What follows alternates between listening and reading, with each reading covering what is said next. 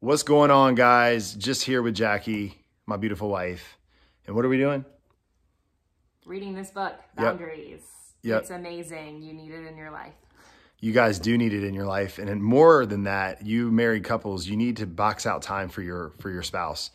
Even today, it was very difficult to get together. The holidays are just so busy. It's hard to find time to work out, to have quiet time, all of it.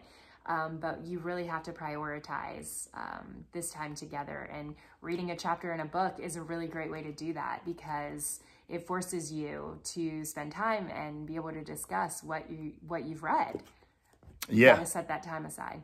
Yeah, you do. And I was just going to say, it's been difficult. Even last week, every week that we meet, it's like we've got too many things going on and we can never make time for each other, but we force it, and we make sure that we fight for it. Because let me tell you, Satan does not want you meeting with your spouse. He doesn't want you connecting. He wants you to be as far apart as possible. And this is why he tries to, push everyone to fill their schedules with taking the kids here, taking the kids there, going to this appointment, that appointment. And they can be all good things. And that's the thing. He's crafty. He'll use good things to distract you from focusing on the single most important relationship outside of your relationship with Christ.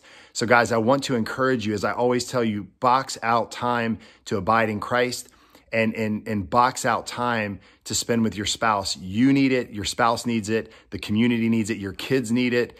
So guys, love your spouses. Anything else? Nope. All right.